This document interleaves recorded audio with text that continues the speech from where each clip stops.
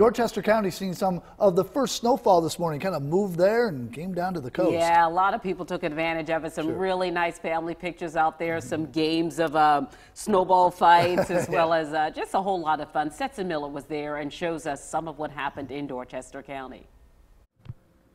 Hey, today in Somerville, several inches of snow fell. We're going to do a measurement here right now, and this is coming out at just around 6 inches of snow here right now in Somerville. Now, officials are asking residents to stay off the road. There is a curfew in effect tonight in Dorchester County. After road conditions deteriorated throughout the day in Dorchester County, County Council issued a curfew at 6 p.m. today, except for in Somerville and North Charleston. However, the town of Somerville tweeted out that they strongly suggest that residents abide by the curfew issued by the county and other surrounding counties. At 4 p.m., the county issued a state of emergency as well.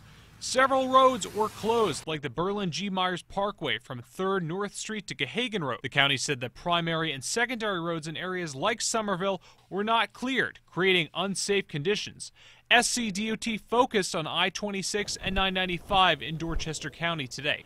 Public Information Officer for the county, Tiffany Norton, told News 2 that additional trucks would be arriving overnight and tomorrow morning to treat the other roads. While officials asked residents to stay off roads, many were enjoying the snowfall just outside their homes.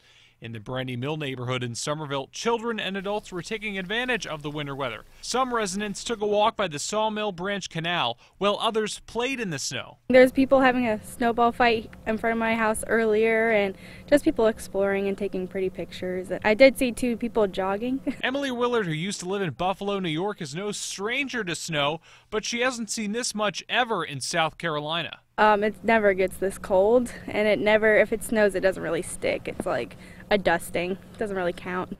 And again, that curfew is in effect in Dorchester County until 7:30 a.m. tomorrow morning.